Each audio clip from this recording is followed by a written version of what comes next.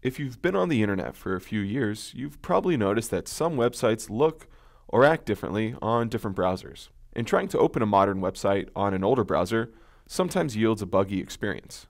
Obviously, as web developers, we want to ensure that our users have the same awesome experience regardless of their browsers or operating systems.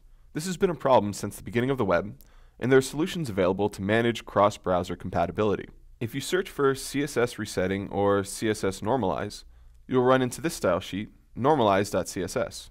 Let's take a look at it. This will help ensure that your CSS styles are interpreted the same across all browsers. To take advantage of CSS resetting, simply link to the CSS style you see here, like so, and you can be confident that your styles will work the same across all browsers.